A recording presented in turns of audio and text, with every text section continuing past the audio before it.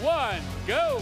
Qualification match number 20. Blue Alliance scoring 3 cones right off the bat in the high nodes. Red Alliance 2 game pieces in a high node, 1 in the low node. Over on blue, Oswego, Garrett Forward scoring their 2nd game piece, a cube in the high node. We've also got Crescent Coyotes for red engaged on the Red Alliance charge station. That's going to give the Red Alliance a little bit of a lead as we now enter into teleoperated position.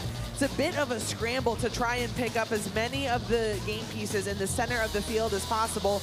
Crescent Coyotes snatching up a cube, now headed over to the Red Alliance's community in order to score it. We've got just under 2 minutes remaining in this match.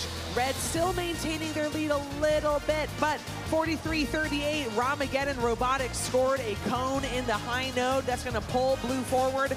Their partner, Garrett Forward, lining up with another cone, quickly dropping it on a mid node along with another piece from Ramageddon. Blue Alliance is leading now by 2 points. Neither Alliance has been able to score a link quite yet, except for 6-10 over on Red Alliance scored a link for the Red Alliance.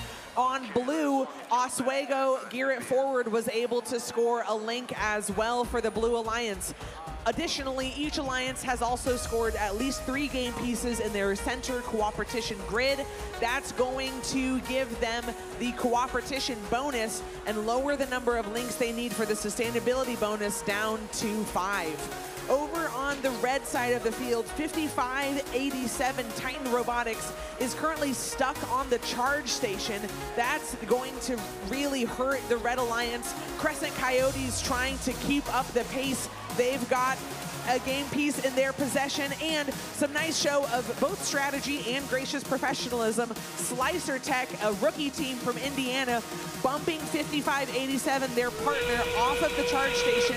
So now 55-87, Titan Robotics is back in business, ready to take the last 30 seconds and score some game pieces. 20 seconds remaining in the match. Blue Alliance is going to be attempting a triple engagement. Those 3 robots are lining up on the charge station, and they've got it for blue. Red Alliance, 2 robots lining up on the charge station. 5 seconds left. 2, 1.